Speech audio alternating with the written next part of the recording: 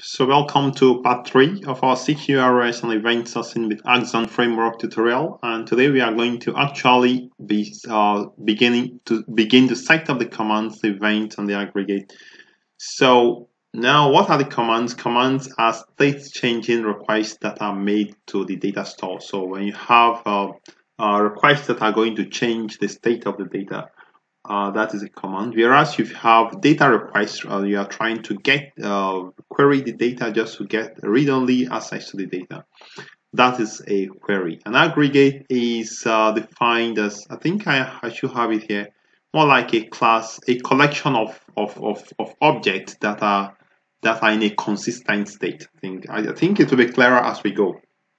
So we are going to be setting up the commands, the event, and the aggregate.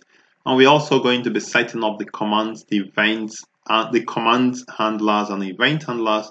So these are the 4 subtopics we are going to be covering. Again, these are linked to this website. The step-by-step, the codes, everything is here. In the description box, you'll find link to this page so that if you miss out something, you can actually go back to cross-check. I'd like to remind you to subscribe to my channel. If you've not subscribed, hit on the subscribe button below, because this is actually the new way of programming, and I want as many as possible to learn CQRS and event sourcing, and Axon framework is the way to go. Alright, so let's get started. The first thing we want to do is to write the commands and the events. Remember that we choose Kotlin when we set up the project. We say we are going to be using Kotlin and Java mixed up. The reason is that Kotlin provides a simple way of writing classes in just one line. So imagine you write a class of the constructors, getters, setters, the toString, everything, just in one single line. Besides several of such classes, Kotlin classes can be placed in a single Kotlin file. Such classes are called data classes. So let's get started.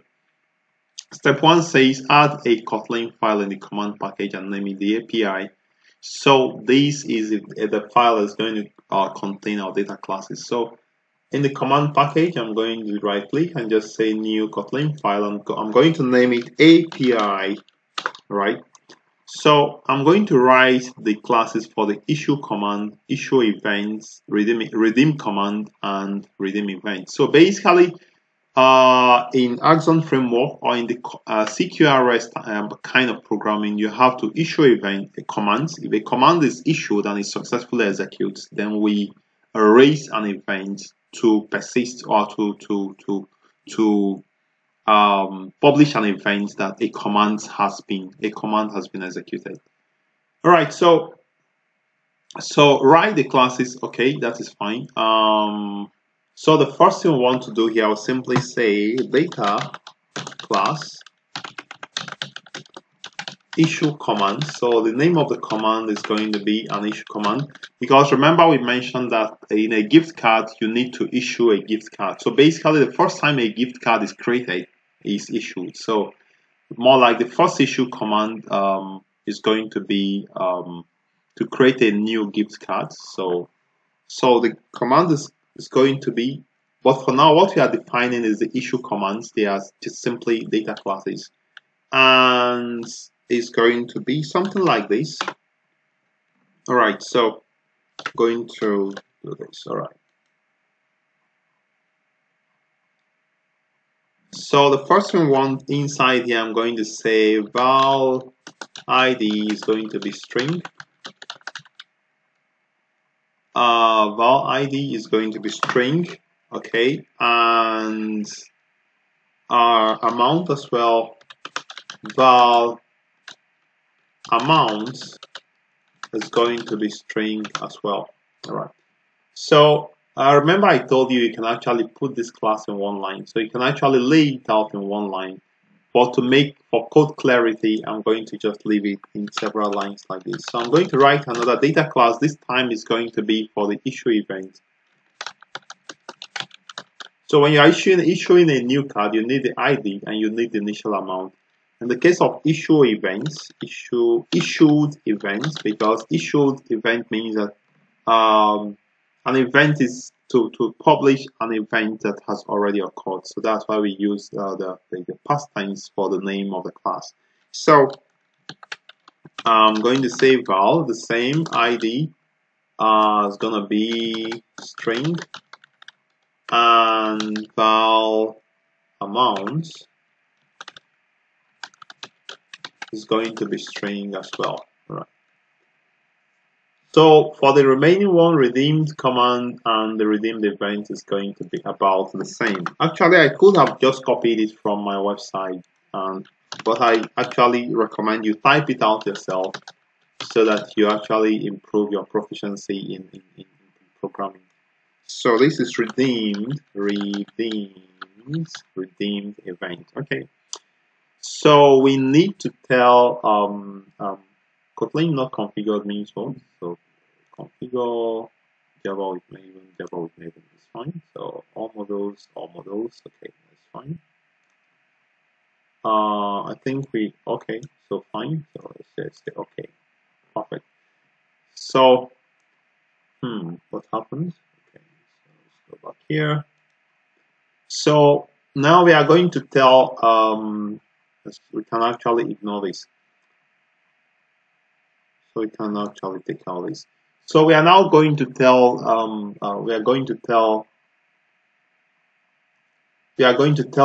that the ID is actually the ID, which is this one. So to do that, you simply use an annotation called a targets aggregates identifier. So that's what you are going to use just with the so we just simply import the necessary. So you are also going to use it in the issue command, issue command, and we are going to use it in the redeem command as well. All right. So at this point we've set up the API. Okay. So the next thing is to set up the aggregate. Okay. An aggregate is a logical group of entities that is treated as a single unit. So in our aggregate in this case would be a gift card, more like the object we are talking about. But in this case, an object can be made up of other subclasses.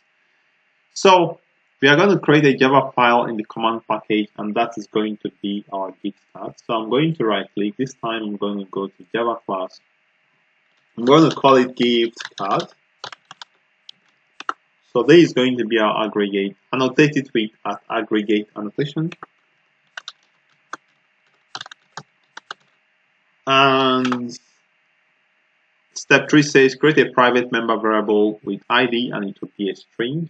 So I'm going to just say private string ID. Okay. So this time we are going to add command handlers. So a command handler is simply a function that specifies what happens when a command is executed. Command handlers are normally void functions with the name handle, and it takes as parameter the command they are going to respond to. So we have 4 different command handlers. So instead of typing it, I'm going to simply copy them one after the other and pasting it one after the other. So the first one is the issue command, the gift card, the command handler for gift card. What happens when a gift card is issued, or when an issue command is executed? So that will be right here. So let's see, import class is fine. cmd.getAmount. So okay, if cmd, so actually the amount here is not going to be a string, it's going to be int. So that's a mistake I made. So let's just save everything.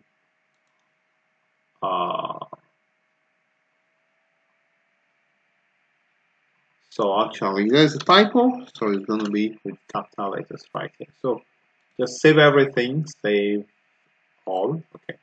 So going back to my gift card, so everything is fine. So we have this. Okay, so actually I didn't copy the complete. Okay, so I'm going to copy the complete class. So it's the command handler that handles the issue command. So this is a complete class. Permit me to just add back this service end. So aggregate lifecycle, I'm just simply going to import class. That's fine. Get ID, issue events, cmd.getID.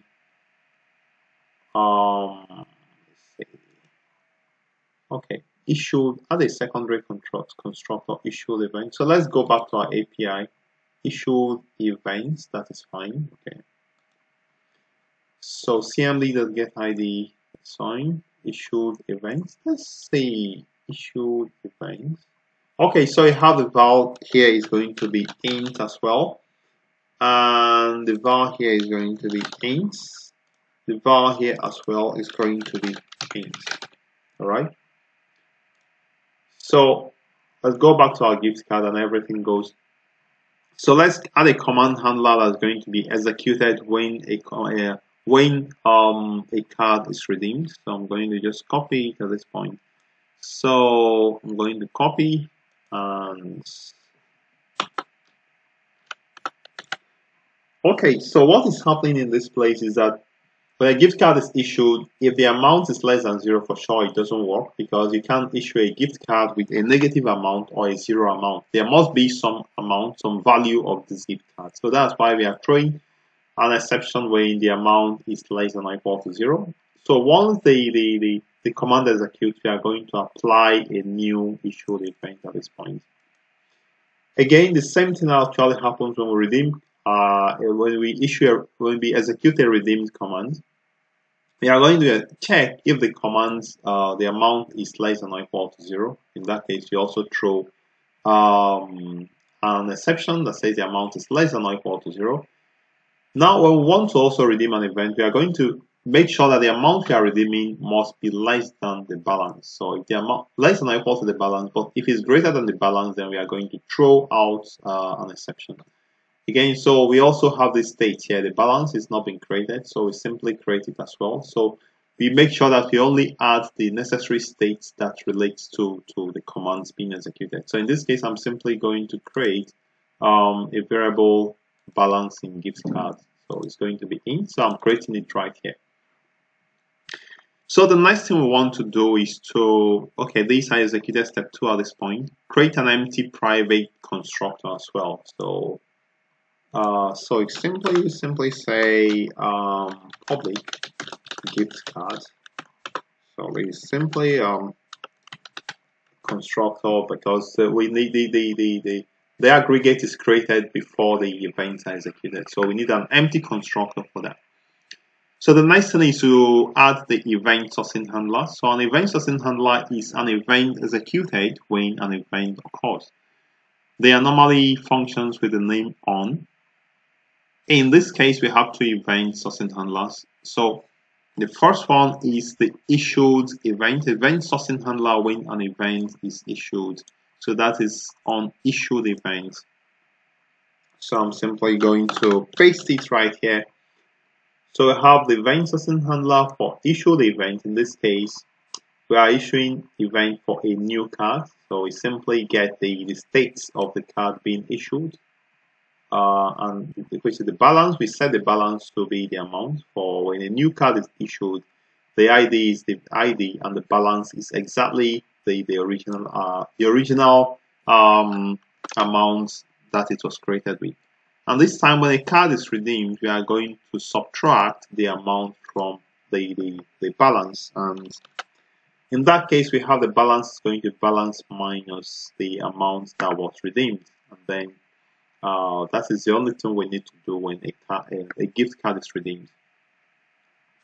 So at this point, we have completed writing the event handlers. I would like to recommend you build the project and also make sure everything is fine.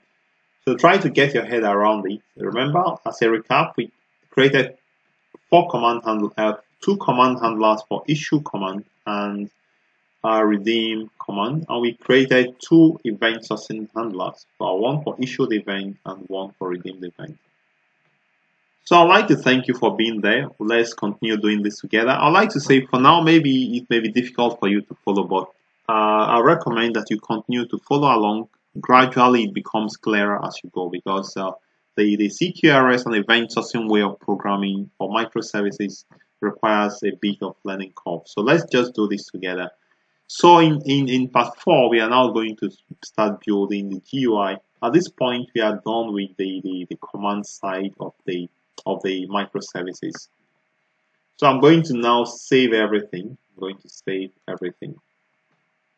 you want, you can just right click on run and simply okay, I don't have option to build at this point. I think I could sorry for that. So I can actually build the module, and that is fine. So I would like to stop here. I remain kind to the Tech Pro. Please subscribe to my channel if you've not subscribed, and we see you in part 4.